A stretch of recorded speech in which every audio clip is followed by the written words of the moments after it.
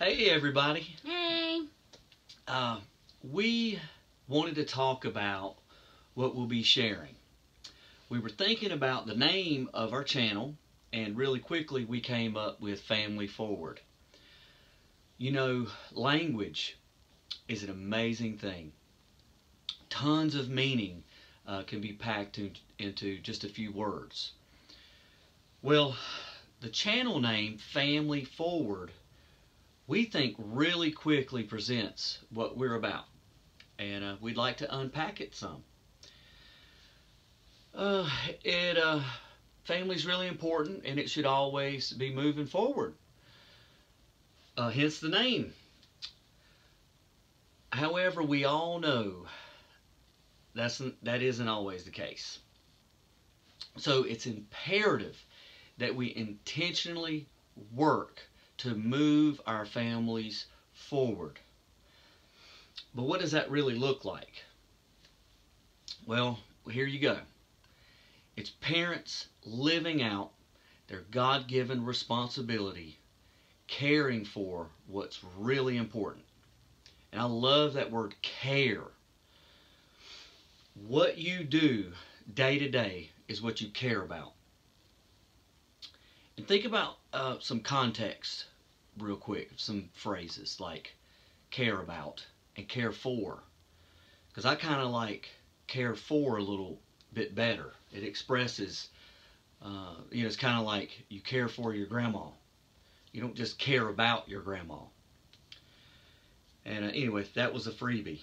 So, what do you got? You got something? Yeah, I first want to talk about, we talk about going forward, but we need to kind of identify of what going backwards even looks like. So we need to look at the family. It needs to be a healthy setting. If your home is not healthy, then anything that flows outside of your home will become stressful. Even if it's the thing that you run to get away from the stress at home, that will eventually be stressful too. And it's really important for us to look at our posture. If we don't have good posture, then we don't have the ability to move forward. I like to give an example of my. Am I a good example of posture? Yes, yeah. I like to give an example of my son. He's in speech therapy. And whenever he's sitting up straight in Indian style, looking straight at the teacher, and they are saying words back and forth, he's doing a really good job. But as soon as he starts to feel defeated, as soon as it starts getting kind of hard, the first thing that he does is lay down.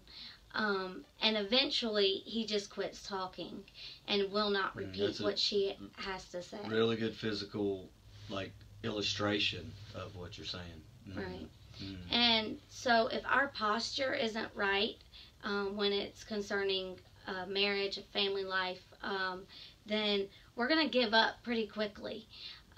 We need to be able to stand up straight. We need to know who to go to for help. We need to say, no, we're going to work this out. This is forever. And we want to move forward. So a good attitude is kind of where I guess it starts. And concerning marriage, what God put together, let no man separate.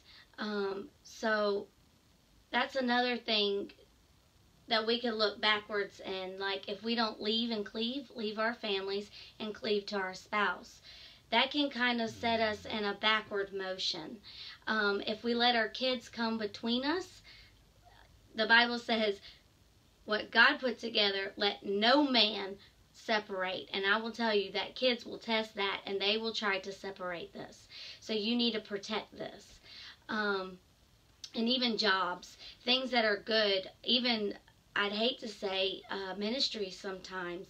You just got to always make sure that your family is put first. And Yeah, not all good things are the best things. Right. Mm-hmm. And another thing is not growing in companionship. Companionship is such a special, amazing aspect of marriage that we don't really think about. Because Go once ahead. the kids are gone, once you're retired, once yeah, once you're that not happens, so busy, you go home to what? You need to always be working on companionship, because marriage is your goal is oneness, and if you're not moving towards companionship, you're not moving towards oneness. Another thing on my list, I know it's a pretty long list, but that's the way it goes sometimes. Not growing in arguments. So I know that's kind of crazy, but arguments. I don't argue. I don't even go there. I don't either. I'm just being serious. Whatever. But when you don't grow from your arguments,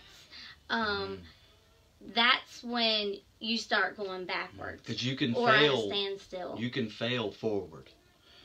Right.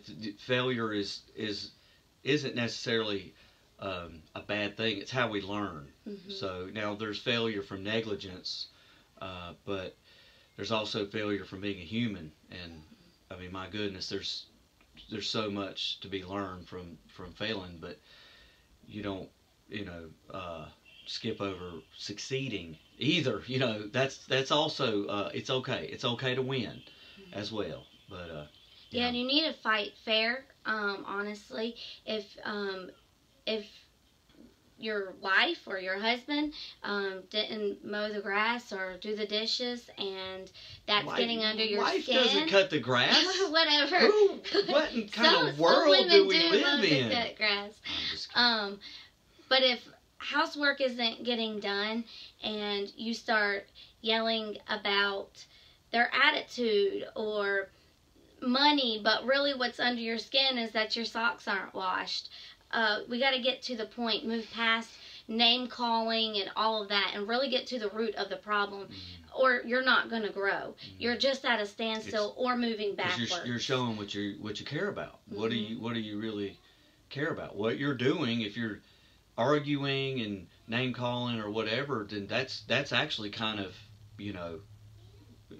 showing what your deal is. So do you actually care about your spouse's feelings and their day, what they're going through and all?